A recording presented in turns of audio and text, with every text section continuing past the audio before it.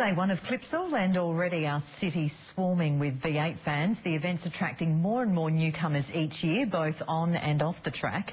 But here's a man who's breaking records all on his own. From tragedy to triumph, Vasil Melandris caught up with a quadriplegic who's now a supercar team boss.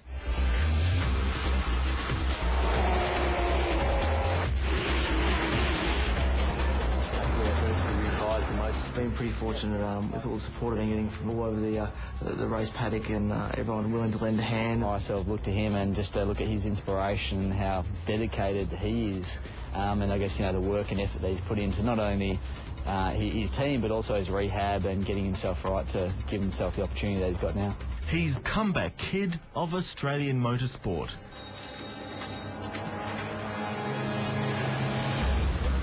At just 20, Paul Dumbrell is turning heads at the Clipsal 500 as the youngest team owner in V8 supercar history. What makes Lucas's story even more inspiring is that 15 months ago, the rising star of Formula Ford racing suffered an horrific accident at Sydney's Oran Park that rendered him a quadriplegic. So 1 minute you're behind the wheel, the next you're in hospital clinging on to life. Yeah, in Liverpool Hospital, and obviously the doctors kind of spoke with me, and also my brother and family was there, and so they kind of spoke to me and informed me what happened, and it's changed my life. And the most obvious reason, just my inability to move. Lucas's dream of racing supercars against his older brother Paul Dumbrell was over. I wanted to end up racing V8 supercars against my brother and all the other guys that are doing it today, and that wasn't going to be the case anymore. It's just, it's, I guess, overwhelming emotion. You always, unfortunately, fear the worst, and I guess, we're lucky enough to still have him here, and his, cheeky smile and his cheeky attitude definitely doesn't go astray. Lucas's crash made headlines, but from despair came a story of hope.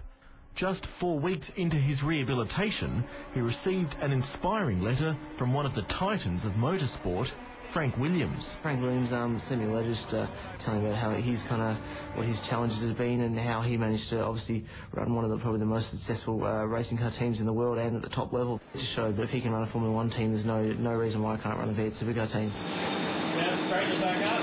Now Lucas is spearheading one of the most ambitious new teams here at the Clipsal 500.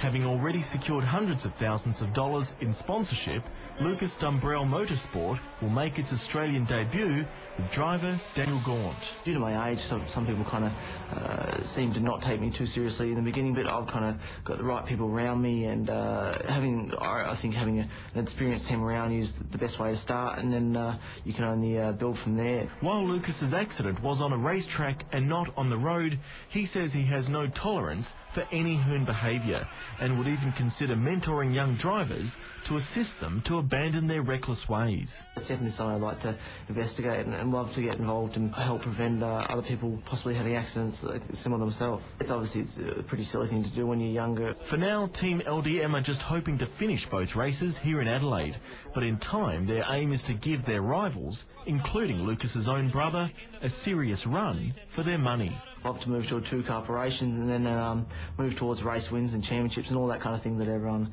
aspires to.